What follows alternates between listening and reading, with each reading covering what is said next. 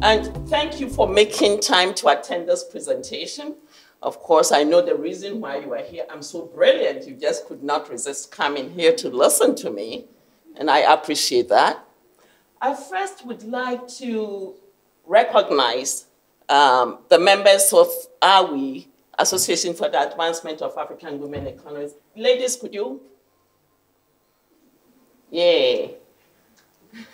There's several of you. Thank you for coming. Oh man. Okay, thank you.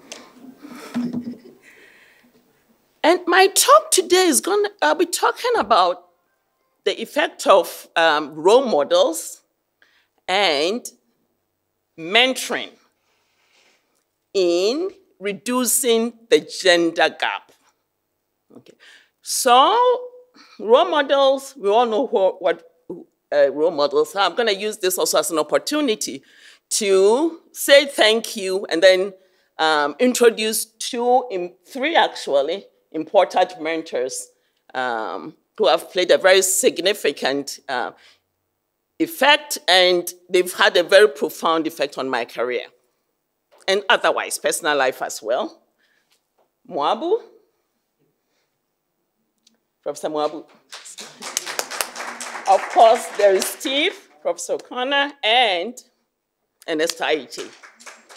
So those are my mentors, no role models, mentors. And I'm going to tell you why it's very important, at least in the discipline that I'm in.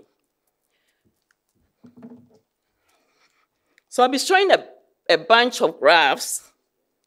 Now, look at this graph very carefully. It looks at economic growth, income per capita growth, PPP in constant dollars over the past 20 years. Okay.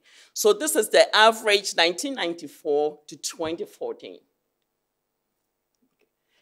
It clearly shows that over this 20-year period, almost all countries, developing countries, experience a significant increase in economic growth.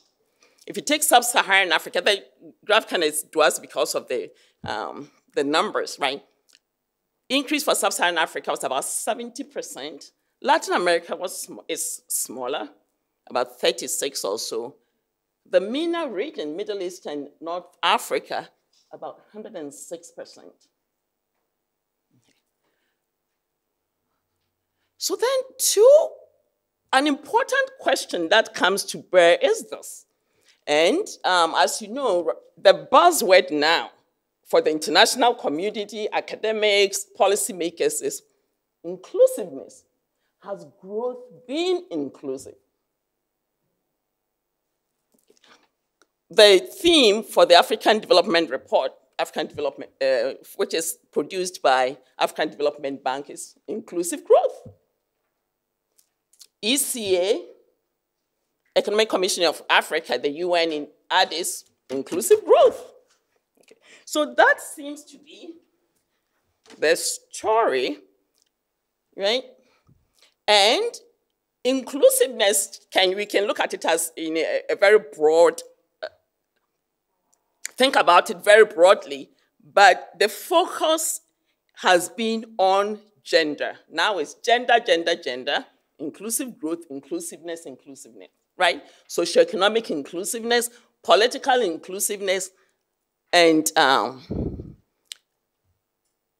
economic inclusiveness, right? So this is the UN Women, and you go to the website, it's very prominent. There you go. This is African Development Bank, right? See an Africa where, so I guess I have to read. So this is a dream.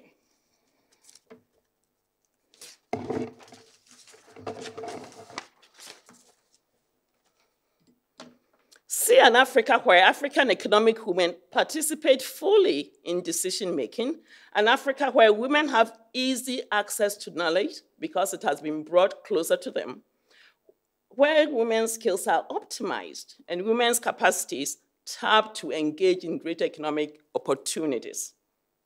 Unless Africa invests heavily in gender equality, it will neither sustain its growth nor meet its development goals. Period. Now, the international community has moved on from MDG. Maybe 2015, we are done. Now we've gone to what? Sustainable development goals. Okay. The question is, the growth that has been observed in the past 20 years, is it sustainable? There's been some research done on that, and it's the only way to have sustainable growth is to bridge up, better still, eliminate this gender gap. So again, this is from the UN Sustainable Development Goal, which was recently adopted. I think it's September, we are still in September, yeah. So, women and girls must enjoy equal access to quality education, economic resources, and political participation. Right. So employment and leadership, this is my favorite part. Leadership and decision-making at all levels. Okay. And what does that mean? You cannot have leadership and decision-making, having women, without higher education. We need to go beyond primary education. That is not enough. And even secondary education is not enough. Tertiary. Okay.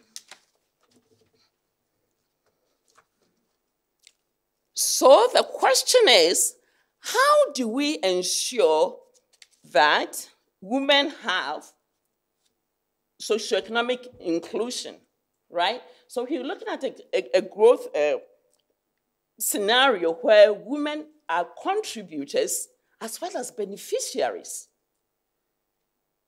of growth and development. So socioeconomic inclusion includes access to finance, employment, healthcare access, utilization of ICTs, and political inclusion. We need women to be engaged in decision-making units. In my view, the answer is education, education, education. And it's higher education. Education reduces the socioeconomic and political gender gap, right? And so the MDGs, the emphasis on was on primary education. Many countries, in particular African countries, have achieved, the gender parity. We need to go beyond that. And I'm going to provide some reasons why that is the case. Now, more quotes. So this is different. Okay? So again, the international community.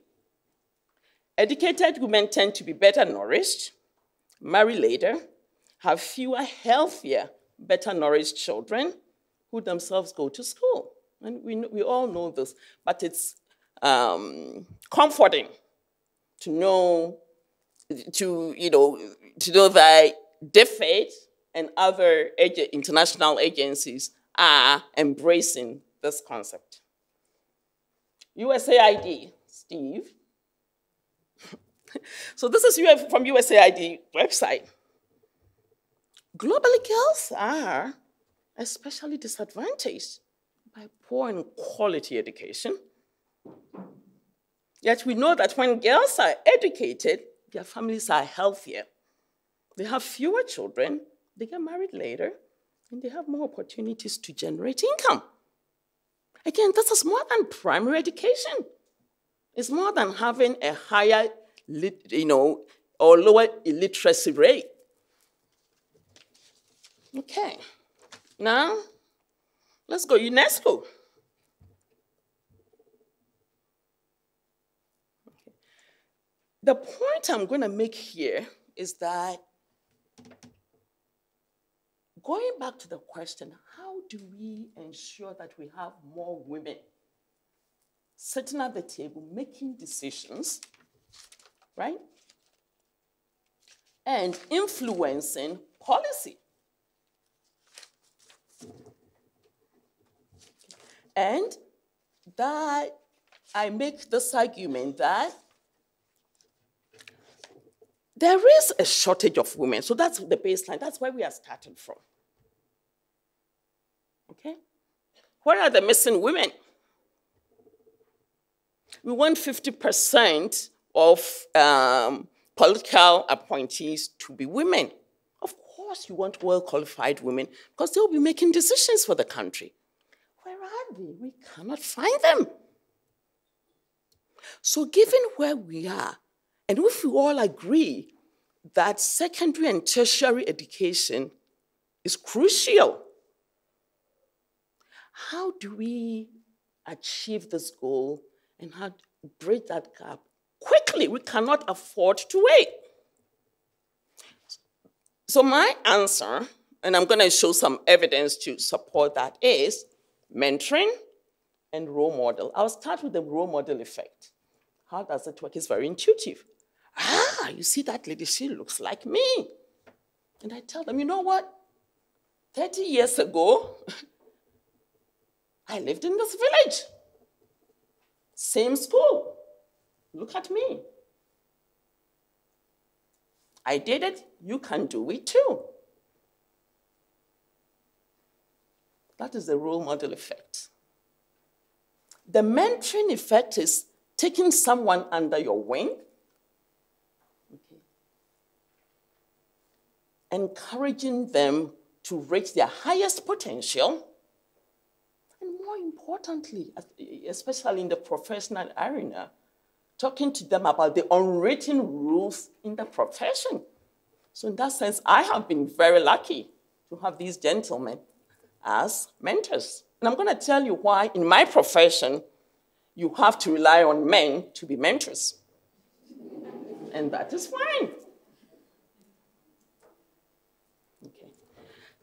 And the importance of mentoring, let's look at this statement. This is from UNESCO website. A role model. A female role model can support and encourage girls to successfully complete their studies and maybe even continue studying to be teachers themselves. So you're talking about teachers as role models. And I'm going to provide some evidence. I'm doing some research on that, and I'm going to show you some very nice graphs to support the statement. She can also be there to listen to any problems and generate guidance when necessary. You will not believe the number of phone calls I made to Steve. It didn't matter at the time. I'll just pick up the phone and call. And next wakes up every day to an email from Elizabeth. She calls me Adjoa. In schools where girls are in the minority, especially the presence of one or more female teachers may also ensure protection for girls from unwanted attention from boys or male teachers, and even from sexual abuse and exploitation. So you have the mentoring effect and then also the role model effect.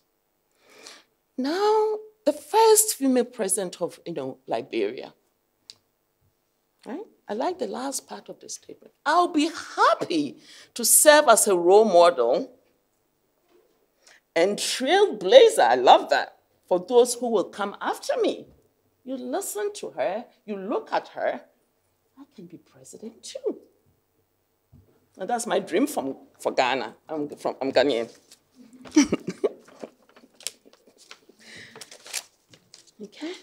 Now, one more statement.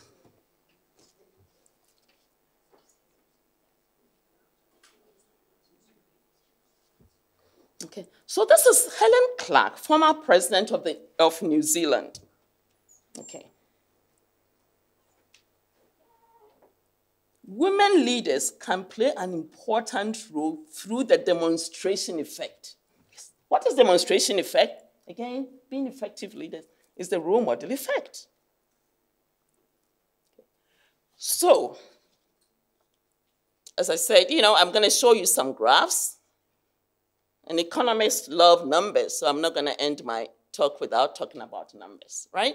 So I'm looking at the role model effect and asking the question, when does it make a difference, right, when you have more women as teachers? So this is for all developing countries, where I plot the share of female teachers and look at the repetition rate. So you can look at it as school performance, right? And you can see it's negatively correlated, right? So this is for 85 developing countries, okay? Of course, it's sub-Saharan Africa. I had to throw that in since I'm African. And then this is for males, right? So from here, one can conclude that women are just better teachers, which is true because, they have a positive impact on, performance. So where is the role model effect coming from, right? So I have a regression, and I use a GMM, and all that stuff, endogeneity, all that stuff controlled for. And this is the estimated impact on this one standard deviation increase, right, for males and females. It's like night and day, both short run and long run. It's much higher, significantly higher for females than males. That captures the role model effect. Now, this is secondary education. Now, let's look at tertiary education. So I have just 5 minutes. We're going to focus on my economics. Most of you here are economists, right? So the economics profession is very unkind to women. Okay. In the US, the data shows that you have more female chemists in chemistry and environmental science than in economics. And so in 1973, the American Economic Association formed CSWEP, which is a women's organization. The Canadians followed suit in 1990, the UK in 1996, and then Australia in 2002. So all these are in developed countries. And then China, 2003. So China was the first developing country. And hey, are we? The last is 2012, the most recent. And an important difference between AWI and the others is that all these are country-specific. AWI encompasses the whole of Africa. 2 minutes. There you go. So what do these women's associations do? They focus on mentoring.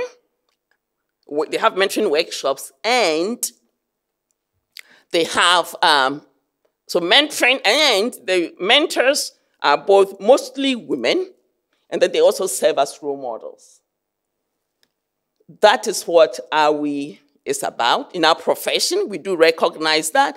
And so in terms of policy, right, it's for policymakers and the international community to spend or start thinking about such programs and sponsoring such programs. Let me use the last minute I have to do a little bit of self-promotion. So this is AWI. If you don't have a brochure, please raise your hand. Tatenda is here. And a journal. Those of you who work in Africa, please submit your papers to Journal of African Development. And the last is, this is a publication, the winter issue, 2015 issue, for the American Economic Association, the women's organization, and the focus was on associations of women economists around the globe. So all the 6 associations were featured, and AWI is on page 4. So this is very important, at least in the economics profession. And we have, copies out here. And please join AWI. We need role models and mentors. So that means men can also join. Thank you.